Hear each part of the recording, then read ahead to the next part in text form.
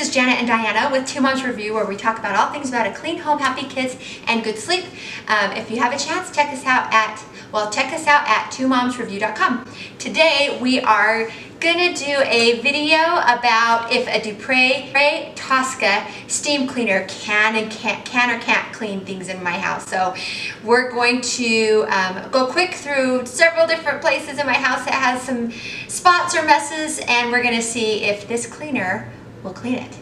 And I want to say with the oven, because we're starting right here with the oven, I hate the smell of oven cleaner. It just makes me sick. And you have to turn it on for a long time. And it's really, and also even if you don't use oven cleaner and you use self-cleaning, you still have to wipe it off, and it still makes your house hot for hours, and it has a terrible smell. I mean, I was really curious if it would work on an oven or stove, and so here we go. We're gonna try it out. Okay, so I think this was a peach cobbler mishap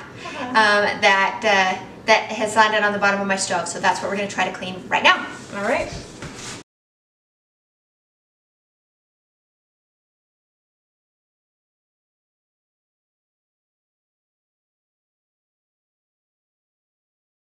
I just discovered something. Janet usually cleans her stove by putting one of these, what are these called? A scrubby, like a stainless steel scrubby onto one of her brushes and cleans that way. But what we did here is we put the scraper on, and we tried cleaning it off with that, and it's working really well so far.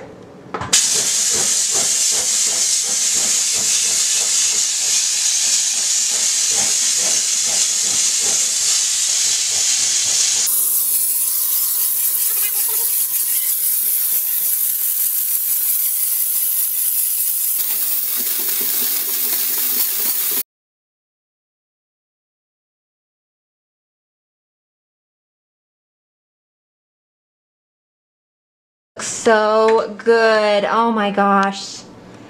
Thank you, Janet. You're welcome. I want to finish the top. We just cleaned the oven with the steam cleaner.